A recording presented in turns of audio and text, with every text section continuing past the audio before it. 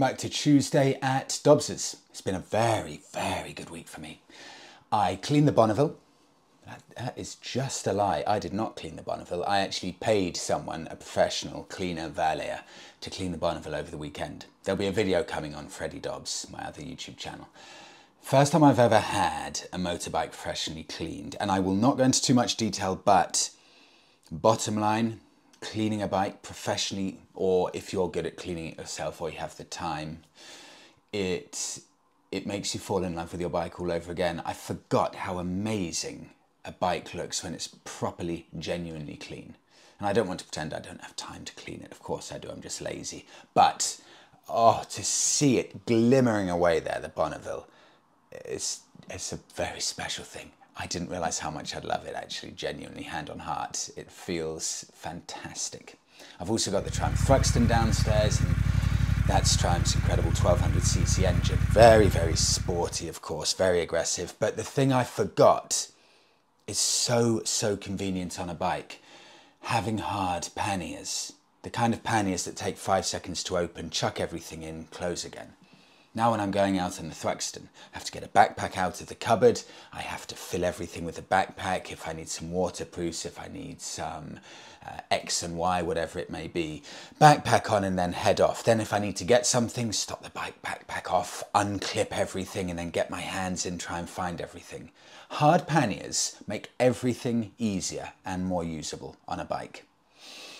If you want to get in touch, just digressing a bit before I get on to the main body of this week's episode, hi@tuesdayatdobbs.com for any longer stories or to share some pics. And of course, please leave a comment below.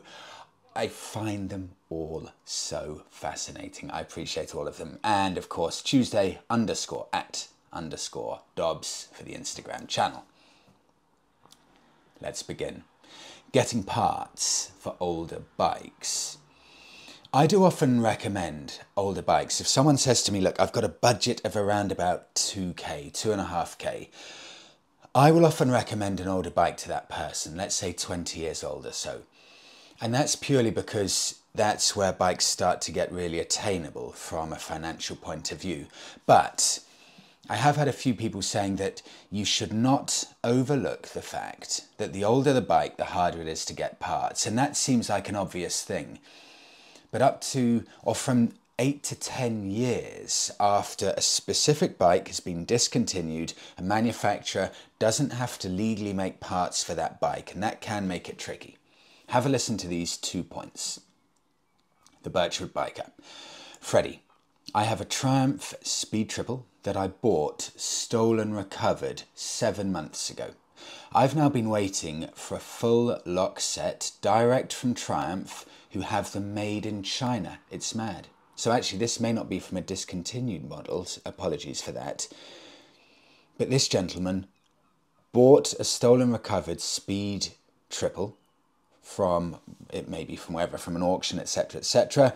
And you can think, right, go onto Triumph's website, order the part, 7 months wait because they're made in China. I move on from Josh. Freddie, I wish I could just hop on my main bike at the moment, which is a 2012 Harley Davidson, but the ECU packed up. Harley Davidson say it's obsolete, or say it's an obsolete part, so a carb conversion, here we come. Fuel injection isn't always a good thing. Josh, a carb conversion. Fascinating on the first point. You can't get an ECU. Even more fascinating that your decision on what to do with that, not just accept defeat, but right, turn my Harley Davidson fuel injection into a carbed bike. You know, the interesting thing, Josh, about that is, I think you all know I do love Harley Davidsons. I know they're Marmite, but if you love something, you cannot help it, and I love them. And I've been speaking to quite a few Harley owners about a potential bike that I may buy, and I go from so many different models.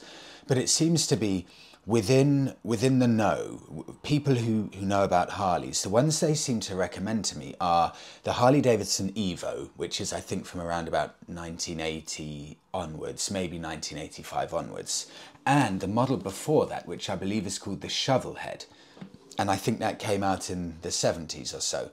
So the 70s and 80s seem to be the sweet spot for the Harley enthusiasts. And the reason they say they're the sweet spot bikes is because apparently they are bulletproof and incredibly simple to work on. They're carbed, very, very, very easy to work on, to get parts for. If something breaks, it's simple, it's just basic mechanics. There are no real specialist parts that are going to leave you in a tricky situation if, for example, something breaks. Most things can be worked out with common sense without too many electronics. So I found that really interesting. But it is a thing I've been hearing a lot about, older bikes, difficulty getting parts for. I move on. I had to share this. This is Nicholas.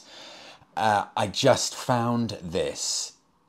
The most beautiful little setup shed with a stunning looking Norton. I had to share this on here. I think I'll share this on Instagram as well. Hi Freddie, I'm 27 years old and I'm a motorbike and scooter. That's Vespa and Lambretta. Mad. I've just bought a 1973 Norton Commando 850 Roadster. Let me put some pics up here. This is Nicholas. This is fantastic. What a stunning bike. And in a simple little wooden shed, but you've done it out so nicely with the seat on the side. It looks brilliant. I continue. It's always been a dream of mine to own a Norton Commando, and I think I've found the right one at a good price. This is £6,500. It's fantastic. I'm a collector of Lambrettas and Vespas, but I always wanted to own a classic bike that I could tour on around Europe. That's the plan, to ride from here in Leicester, England to Nis, which is a city in Serbia where my parents have moved to. My page just for bikes. If anyone wants to follow, Vintage Rider 66. Nicholas, thank you. That Norton Commando is one of the most beautiful bikes. And I usually like my bikes in subdued colours, black or silver, things like that. But in yellow, Nicholas, it's pure art. Thank you for sharing that. And if you manage to make that on that Norton over to Serbia, that would be a trip of a lifetime. I move on. Freddie, I've got a question which I'm hoping you could help me out with. It's a bit of a challenge. As a new rider at 25 who has just passed their direct access, that's the 1 week intensive rider training, I have a budget of £3,000 as I've only just graduated and got a job. I'm not a big fan of naked and sports bikes. What would you recommend I look into? People are constantly advising me not to get a carbed motorcycle as a newer rider. I'm not sure what I should be looking at, if not old retros. Sundar. Right, Sundar. This didn't take me too long to decide. You like retro bikes, you want modern reliability, you don't want the hassle of having to deal with carbs or anything like that. And the key here is you need a bike that's nice and easy to live with. Because if you go into biking with a bike that's difficult to live with and work on and maintain, it will put you off biking if you're not a huge mechanical enthusiast, a bit like me. Me not being a mechanical enthusiast. And I found something, Sundar, and I do not think you have to look any further than this. I really don't. Royal Enfield Meteor. This is a bike that came out probably 3 or 4, God, maybe 4 years, maybe 3. Am I going crazy? Maybe even 2 or 3 years ago. But the Royal Enfield Meteor, you can pick these up for £2,700. £2,700. In fact, they may even be newer than I thought. Maybe they're not even 3 years old. I found, you won't believe this, a 1-year-old Royal Enfield Meteor 350 on Facebook Marketplace with 2,400 miles on the clock, and it's £2,750. And have a listen, Sundar, to this description. I'll be putting pictures up here so you can have a look. In great condition, heated grips, sports screen, sports exhaust silencer, hard panniers comes with it. Also comes with original exhaust, and it was bought new by the mature owner, reluctant sale. You are in essence, Sundar, getting a brand new bike, well within your budget. I really don't think you can do better than that. 20 horsepower, look, it's perfectly fine. You'll do 70 miles an hour on the motorway and it's gloriously comfortable all day. I think I did 6 hours in Tenerife in one day on that. Complete comfort. And they look brilliant. They've got that retro style. You'll love it, Sundar. Highly recommended. That's what I'd go for if I was in your position. And Sundar, if I go back 13 years to when I passed my test, and things like this were in the market or on the market for me, I would buy this bike because I paid £1,850 for what was then a 2005, I think, Honda CB500F, which is a fairly boring commuter bike if I'm being completely honest. But you couldn't dream really of finding something modern and stylish at that price. And with inflation, we're bang on about the same budget here. So thank you to Royal Enfield for making that possible with bikes like that just 1 year old. I move on. Sundar, happy riding. Welcome to the world of biking. I move on to Richard. Freddie, I'm tempted to move from my KLV 1000 to a nice retro style machine. The one thing holding me back is the level of wind and weather protection. Irish weather is chronic, bar 3 months of the year. Can a retro style bike be fitted with decent weather protection without ruining the looks and vibe? Richard, this is something I often think about. It's a really interesting question, especially for me in my eyes as well, because the obvious avenue to go down, if you want a bike, a retro style bike with lots of wind protection, weather protection, and everything that goes with it, well, you go for a cruiser. You go for a Harley Davidson or an Indian. So we've got those as a backup. But let's say you want more the style of a Bonneville or a Royal Enfield or a BMW R9T, something like that. I think the musts, bearing in mind you live in Ireland and the weather is, let's say it's changeable. You have to have a wind screen. You have to have a screen at the front of the bike, knowing that you really want some weather protection. I think you really need heated grips on the bike as well. They are a bit of a game changer too. And one other thing I'd have if I were you, Richard, I would say hard panniers are almost a must, because when it starts pouring down and getting really blustery in Ireland or wherever you may be, you need panniers that are ultra quick to get to. So quickly get to the panniers, open them up, great. Right hand pannier, I've got my waterproofs that I can quickly chuck on, shut the pannier, nice and waterproof, nothing to worry about. Whereas if you've got more difficult panniers to open up on either side, it just takes too long. So very well designed, easy to open and close panniers, I would say, are essential for you as well. But what's it like? Let's have a look, for example, and say that we're looking at the Triumph Bonneville T100 or the Speedmaster on triumph.co.uk. You can get a screen for those if you option the bike the way you want it to. They both come with screens if you're willing to pay the money. For example, the Triumph Speedmaster, that's got a big tall screen that should come fairly close to the top of your head, and that is 400. Sit down and just soak this number in, because I had to sit down for a second. It's quite hard saying it. It's £445 for the screen. So that takes the cost of a Speedmaster with a screen to £13,440. If, however, you like the look of the Triumph Bonneville T100 and you want a screen on that, well, I'm quite impressed with this. You can also get the T100 with a Triumph factory screen. Completely clear screen, very well shaped, comes up just above the mirrors, and it just arches round either side of the headlamp. And I don't think either screen here for the Bonnevilles, or for the Bonneville or the Speedmaster, take away from the looks at all. I used to find, especially with my model, Triumph, there was no good looking screen that didn't really take away from the look of the bike. However, with the new crop of Triumphs, I think you will be in good hands there. Even the T100, I honestly don't believe that that screen takes away from the look of the bike.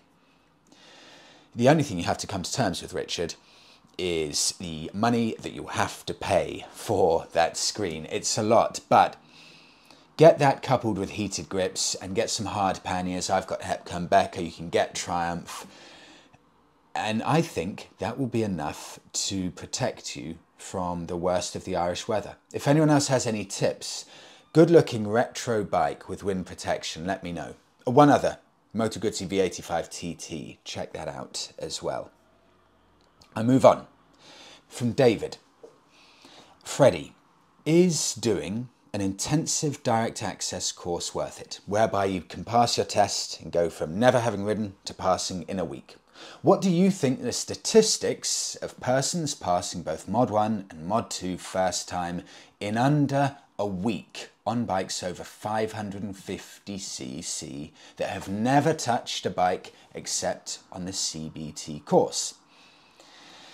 And I had a reply to this actually, JW, thank you for jumping in here. Replying to David, I did exactly what you asked about, except that I failed my first test through absent-mindedness, but I did pass the second time. It's thoroughly important to choose a good school though. My instructors were still very passionate about biking and showed us early on the skills to be envied. This is a really good point, David. If you're looking to do a direct access course, having never ridden before, to hopefully having passed in a week, I know what's going through your head. You're scared that you're going to bankrupt yourself, because that's what was going through my head.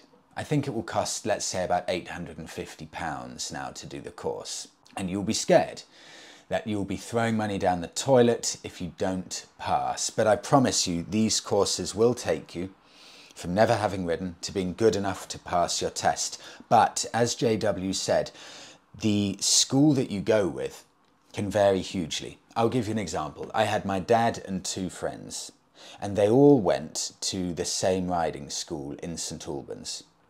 They all hated it. They thought the instructors were rude and shouldn't be teaching, and they found them aggressive with very, very short spans of being, what's the word I'm looking for? Attention spans, tolerance spans, if you weren't learning quickly enough. They all despised their week of learning. However, I went to a place in southwest London, around the Kingston area. I could not have had more fun. I was so excited every day to wake up and head off to the riding school. I loved every second of it. All of the examiners, the instructors, everyone around could not have been more lovely. I mean, I still failed first time, but it makes a huge difference to learning. I failed my Mod 1 first time, to give you an example, and I'd already paid £650. And the annoying thing for me was, you go down to the test, and I was there with one other person, and we had learnt for the same amount of time. We went down to the test. I did my Mod 1 first, so you're driving around doing figure of 8 and things like that. I blacked out and I failed badly, and then the other person who was learning, they went in for their test after me, Mod 1, and they passed. And that was quite a painful ride back, because I had the person next to me who was elated because they'd passed. We had 1.5 hour ride back to the riding school from the examination centre. One person was completely elated and I was devastated, absolutely devastated. So I was riding along on the motorway just like a vegetable, wishing I could get home as quickly as possible. And I said in my mind after that, I was only doing a simple job at the time. If I fail this again, Mod 1, which I booked immediately after, I don't have any more money to book another one. So I gave myself one final chance to pass both Mod 1 and 2, and that was booked for 2 weeks later. Luckily I passed, but if I would have failed, I may have had to wait another year before I could save up enough money and do it again, because it does start getting very, very painful financially. But yes, to answer your question, David, 1 week, you can do it 100%, no question at all. I move on. This is interesting. Biking insurance and no claims discount. From the Scarlet Pimpernel. I had to read out that name. Freddie, with regards to protecting no claims bonus and insurance companies in general, it actually goes far deeper than making a claim. Insurance companies will log or flag your account even if you phone them and let them know that there's been an incident. That alone will ramp up your premium. I had a sat-nav stolen from my van. They smashed the small triangular window to get at it. Silly me for leaving it out. But I phoned my insurance to ask if it was worth making a claim or was the window covering included, etc., purely to weigh up my options. But it turned out that it was cheaper to just find a second-hand one and fit it myself, and I didn't actually need to make a claim. So the insurance renewal comes around and my premium is nearly double. I questioned why this is, and they said with the date that I had recorded an incident that year, do not tell insurance companies anything unless you're actually going to make a claim. Yeah, Scarlet Pimpernel, I second this. I had exactly the same thing happen. I called up to make a query. Look, is it worth claiming? Should I do that? I've had a little ding, but I don't think it's worth claiming. Nope, insurance company will write that down, and that will be, in essence, them knowing that you have had a little incident. That is genuinely what they do. Let me read one more from this. One more story, and I could have shared a whole load, actually. Freddie, the segment about insurance triggered a thought in me that made me share my tale, and it may be of interest to others. I also think bike insurance is a subject worthy of its own video, so my story, I'm sure, is not uncommon. In November 2022, I was in an accident on my Suzuki V-Strom 1000, where I was taken out by a car driver whilst overtaking him. The accident was the car driver's fault, and he was charged with careless driving at the scene. I was lucky that my injuries were relatively minor, but the bike was a write-off. I've learnt some lessons in the process, but it's been expensive. Be aware of the claims telephone number on your insurance documents. It might be for a separate claims company and not your actual insurance company. The claims company didn't make it very clear that my claim was to be assigned to a third party directly and not through my own insurance. They're very quick at offering you a hire bike. Have a listen to this. They're very quick at offering you a hire bike, which they say will be paid for by the third party, but whose costs rack up at an alarming rate. Should they fail to get the costs back from the third party, you can be liable as you signed the hire forms yourself. There was also significant storage costs for the bike whilst waiting for the third-party insurers to do their damage assessment. I could see the costs getting alarmingly high, so I gave the hire bike, back early, and I've seen some bad review comments for the claims company where they've stung the drivers for huge bike hire costs. Anyway, the whole process was just taking far too long. The third-party insurer just ignored the claim for months, and in the end I gave up and claimed on my own insurance, and I took the hit myself. At least I could get the replacement bike I wanted sooner rather than later. If this happens again, I will be very wary of inadvertently using a claims company to pursue a claim, and I'll also be very reluctant to pursue personal injury compensation either. The personal injury compensation process was an eye-opener and left a bad taste in my mouth. I can now see how the business model works for claims companies and accident legal companies, and I do not want to be part of it again. Dave, that was probably the most eye-opening one I've had. I wanted to share a quick thing here, because there was one other person who said, protecting your no-claims discount. No, it's good, it does work. And please do bear in mind, I may well be wrong here, but I do disagree with this. One writer wrote in and said it's good to protect it because, look, whatever happens to your insurance, let's say you've made a claim, but if you've got no claims bonus, no claims discount protected, every year that you've got that discount, every increasing year, it will drop the premium, let's say by a certain amount, a certain percentage. So if you do have a claim, if you've got 5 years no claims protected, that 5 years no claims, let's say, will still protect you by 50%. So it will still drop the premium, whatever it may be, by 50%. And if you've got 4 years no claims bonus, it will just protect you and drop the premium by 40%. So whatever the premium is, the no claims discount will drop it by 50% or 40% or 30% or 20%, depending on how many years you've got. But I disagree with this, and I wanted to do a check here to confirm if I'm right. So what I did, I checked on an Indian chief, and I wanted to find out if I put my no claims discount, instead of my 12 years, I put it to 5 years, £18,000 value motorcycle. Fully comprehensive for 5 years no claims discount is £445 for me, which initially I found interesting because it's noticeably more than I had when I did a quote a week or two ago. So it really also does depend on timing, which I found fascinating. It's about 150 more, I'm sure, if I remember correctly, than me getting a quote 8 days ago. That's by the by. £445. Next, I reduced my no claims discount by 1 year. So instead of having 5 years no claims discount, I put that I had 4 years no claims discount. Nothing else changed at all. And my premium went from £445 a year to £461 a year, meaning it costs, or it saves me having that extra year of no claims discount, just £16 a year. I then did one final thing. I put the truth that I've got 12 years no claims discount. And with 12 years no claims discount, my insurance premium, £403 a year, meaning the difference between 4 years no claims discount and 12 years no claims discount is just £42 a year.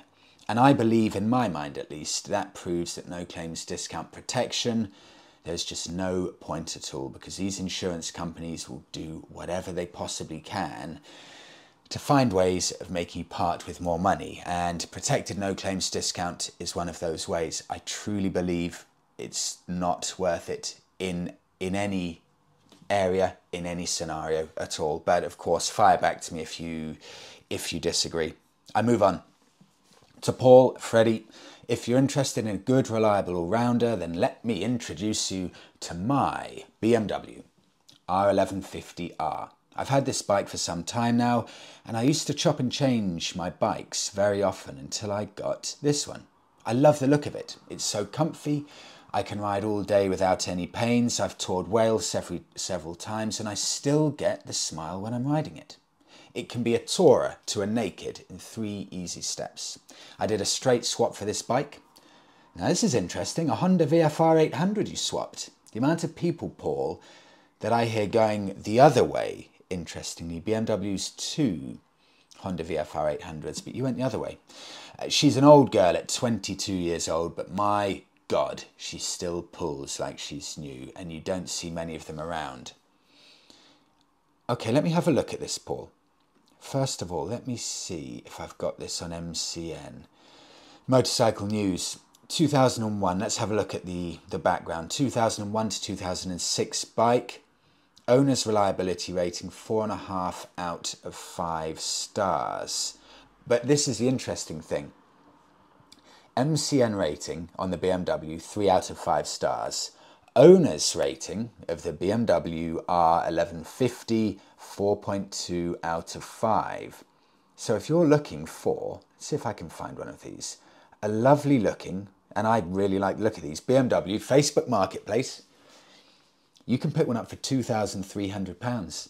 2002 model BMW in Belfast, Northern Ireland. 35,000 miles on the clock, in red, looks brilliant. It looks really, really good with the classic boxer engine, stripped back, very, very little plastic around, with BMW hard panniers on either side. Beautiful analog clocks as well.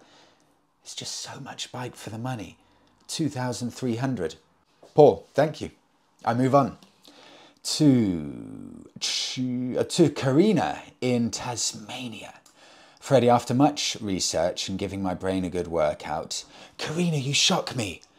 I've decided I want to sell my 2023 CFMOTO 700 CLX Adventure. This is Karina's bike, exactly her bike here. It's only 6 months old, and I'm going to get a second-hand Bonneville T100. Karina, I can't remember if I shared it or not, but I read your email where you sent me a pic of this CFMOTO. May have been a couple of months ago, and you were really happy with it. But I guess it just wasn't quite the right bike for you. Fascinating. My issue is that I've been spoilt for choice with all of the latest mod cons, like ABS, liquid water cooling on my last few bikes. I've taken a few Bonneville T100s on a test ride. One of them was a 2014 model. The other was a 2015 model. No ABS, air-cooled, and no other latest tech. My question: do I go for Bonneville T100 later than 2016 to get the ABS and the water cooling? Or do I stick to the old school pre-2016, no ABS, air-cooled, etc.? What are your thoughts on this? Yeah, so Karina, as you know, I've got the older school one, which has it's got a little manual choke on the side, it's air-cooled, it is... what else did we say? Oh, no ABS, so no rider modes, nothing at all. Pretty much as simple as you can get, apart from actually a carbed bike. For whatever model you go for, Karina, you don't have to worry about reliability, because I honestly believe it's impossible to get a simpler, cheaper, more reliable, more rugged bike than my model of Bonneville. They go on forever and they can do anything. So reliability shouldn't be a factor in your eyes. Just go for what you like the look and feel of more. And I'll give you an example on this. Hand on heart, and it's a bit painful for me to say this, I do actually prefer the looks of the newer T100s from 2016 onwards, the 900cc air-cooled engine. I think they look like a slightly better looking, more filled out bike. I think Triumph have improved it there. So if I had both side by side, mine and the newer model, and I had the money for either of them and I didn't own mine, I feel like I'm cheating here, but I would actually go for the newer one, even though my one wants for nothing at all. Handling's good, everything's perfect, but I would go for the newer one. So I would just focus on what you like the looks of more, because honestly, you don't need ABS, you don't need rider modes or anything like that, because they're not powerful enough to worry about any of that stuff at all. So I would say it will come down to looks more than anything else at all.